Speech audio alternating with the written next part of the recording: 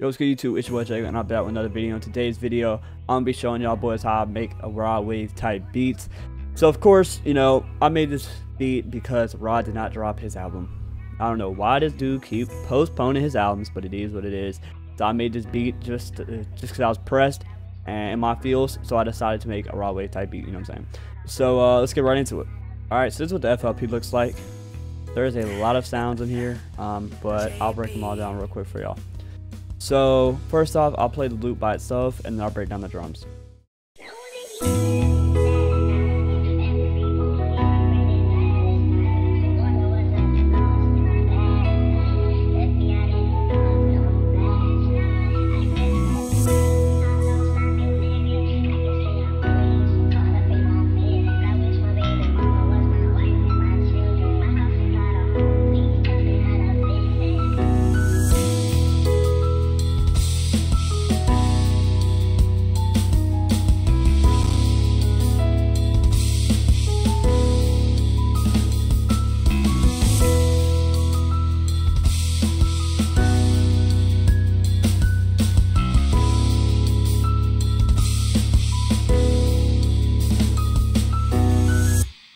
Alright, so that's the loop for y'all, and I'm gonna break it down piece by piece here. So I exported this all out, right? But realistically, I'm gonna show y'all like how exactly I made it.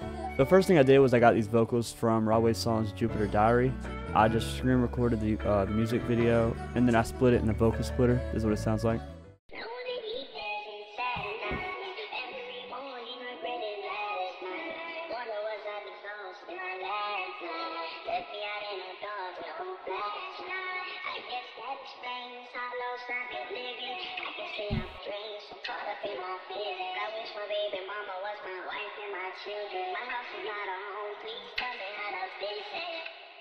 Right, so that's what that sounds like.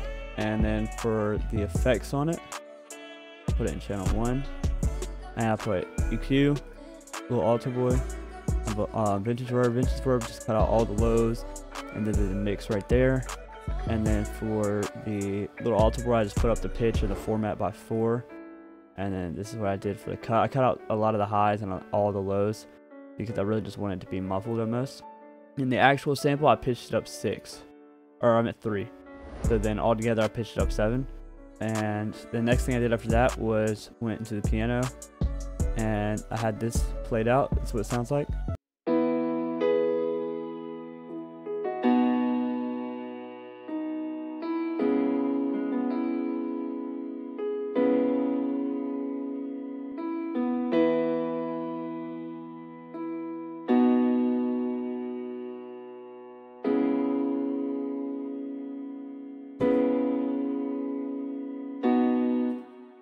So that's what piano sounds like, and I'll go ahead and open up a new one and show y'all how I did it. So first thing I had was the bass notes, and this is the bass notes of the actual vocal sample, and this is what it sounds like.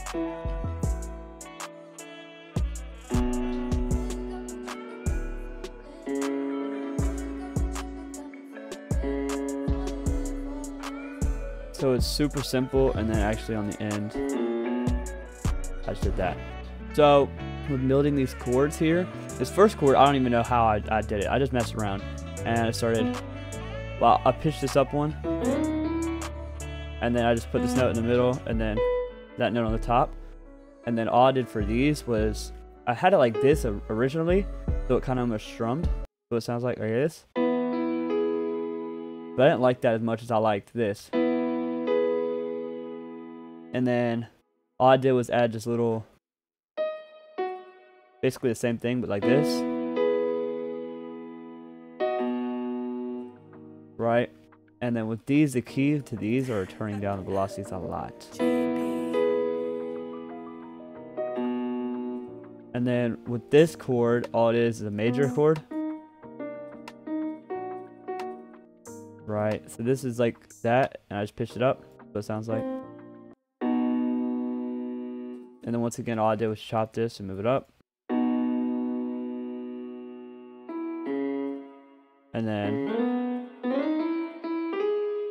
you see another chord, and this is like basically a minor chord right here.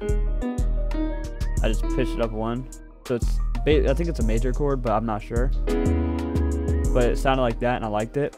I just copied the same thing, I just added a top note.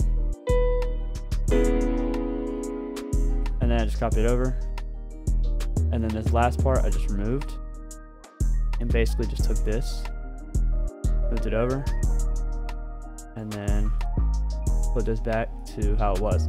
And then for all the little fills, I'll just do it how, I don't really know exactly how I did it on the other one, but I'll just do it right here. So with these, all I did was got the cut tool.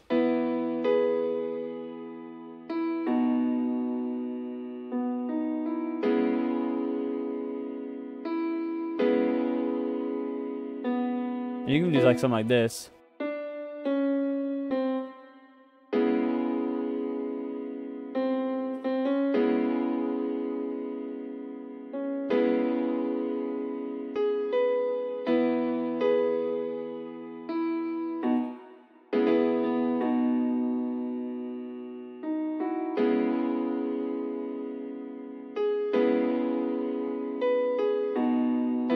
So, I mean, just something like that, and all it is just cutting it up. And then for the preset, I used the Grandeur Ultra Bright and just turned the velocities all the way down. And I hit Alt S, and then to strum it a little bit, and Alt R to randomize it. The next thing I did was I put this little top melody on it, just what the top melody sounds like by itself.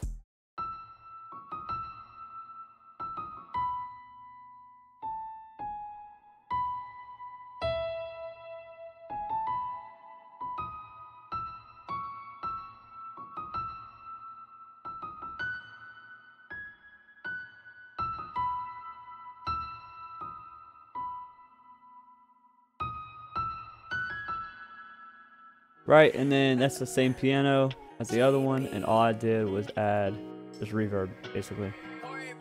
Like, this is what I have on the piano. It's just cutting out all the lows, reverb, and a little bit of chorus.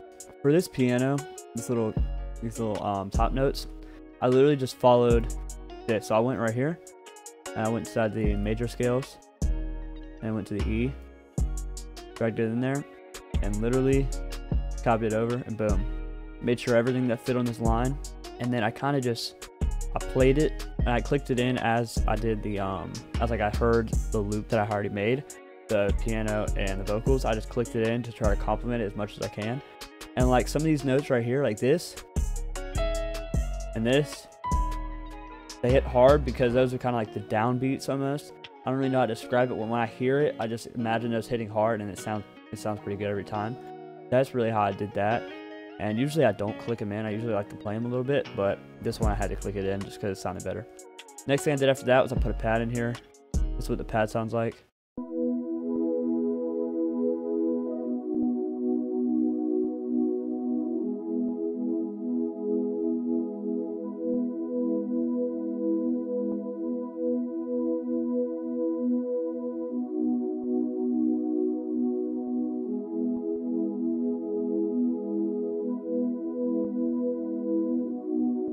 Literally the same exact thing as this piano, just taking out all the low notes and all the cuts. Last thing I did for this was just add a bass, and this is what the bass sounds like.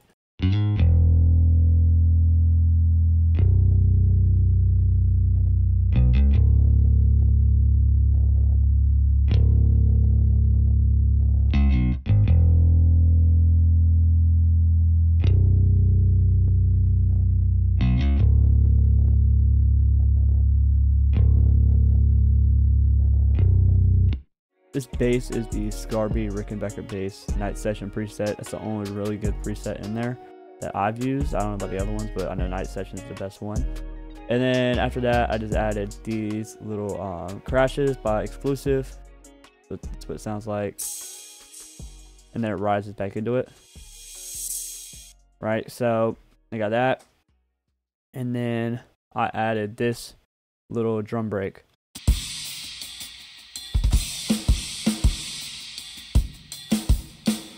Alright, so the drums that I used were the studio drummer, and then I dragged the MIDI file in there.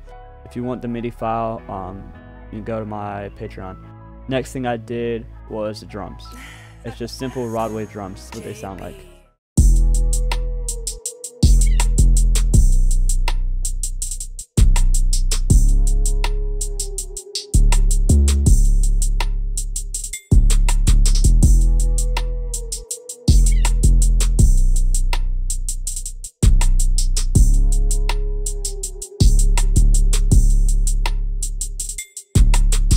Right, so I'll go ahead and break down these one by one.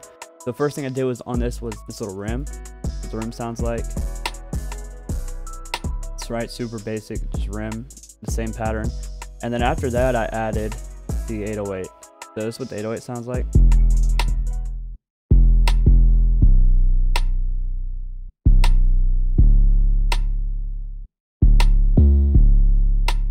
Right, so this pattern was really just following, you see the same root notes. And this took me a hot minute to make, but literally I just did this and just started just cutting random spots.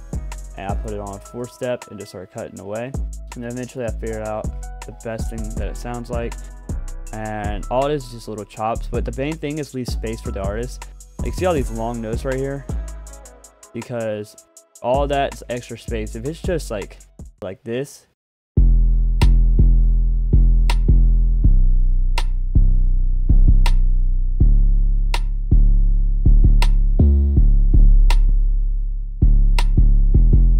right, that's just not enough space for the artist to work, and that's what you really need. You need to have space on the drums.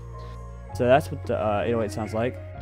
And so after the 808, I just added the kick with the 808, and this is what the kick sounds like. The kick is from Blues Kit, AO Blues Kit, and then I added just a basic hi-hat. And so really what I did was I just made one little pattern right here, and I just started copying it over. As you can see, the same breaking every time. And I just added different rolls in. Like even the same roll up here the whole way, you can see I copied it over. That's what the pattern sounds like.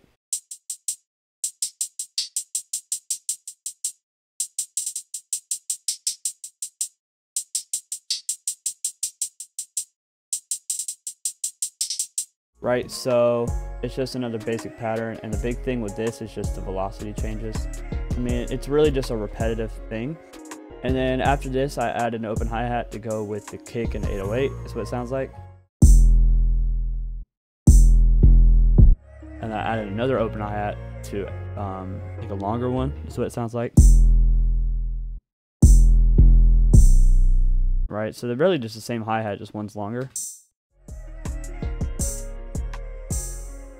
And that's on purpose, so it just sounds like, I don't know, it just sounds different. And then I added a little raw wave triangle perk. And that's it. For the arrangement, I made it like this, so everything's offset, and I did that so I could have this little start right here. But in the future, don't do like that. Just arrange it regularly, like this, so everything's on the grid, and then move it off the grid. But I didn't do like that, so it took a lot longer. And then just for these little breaks, instead of having a bass, I just added the 808 instead. And this is what the end sounds like.